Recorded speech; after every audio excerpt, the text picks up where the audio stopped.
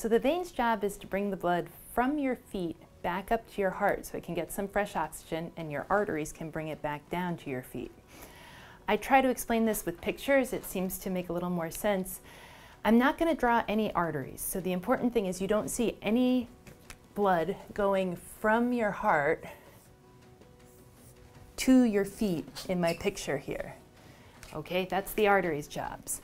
Again, the veins are supposed to bring the blood from your feet towards your heart. And because most of the time our feet are below our hearts when we're up walking around or even sitting in a chair, veins have to work against gravity. And to do that, they have these little check valves, kind of like plumbing. Little valves open and close with pressure. So if you squeeze the muscles of your leg, like when you take a step and you walk, the little valves pop open and the blood moves from one chamber up to the next chamber, and then the valves relax when the muscles relax, and they shut and they act like a floor so the blood can't go back down to your feet. This is really important because most venous disease starts with a broken valve.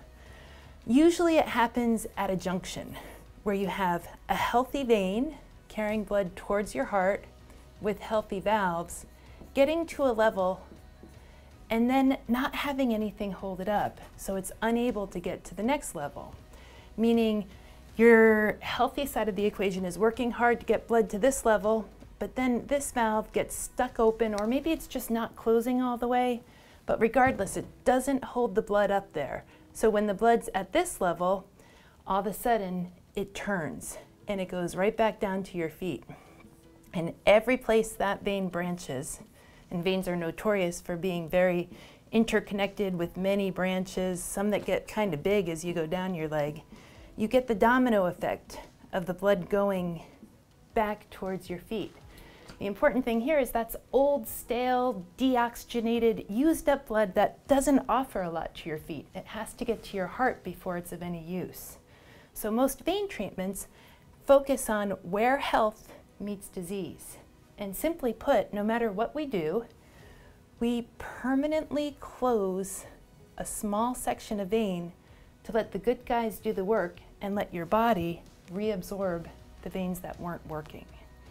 This is an important concept because if you start someplace different from this area, meaning downstream at one of these branches, let's say your skin surface is right here, and you can see this big lumpy vein out here, so you start here, thinking this is where it's all coming from. Well, what's going to happen is the back pressure that's here basically gets shifted over and causes more problems, usually within 5 years.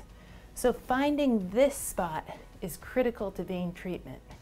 The way we usually find this spot is with ultrasound. And a couple important things about an ultrasound: when you have a valve study that's mapping where these veins are and how they work, you have to be in a standing position. Gravity has to be used to close those valves.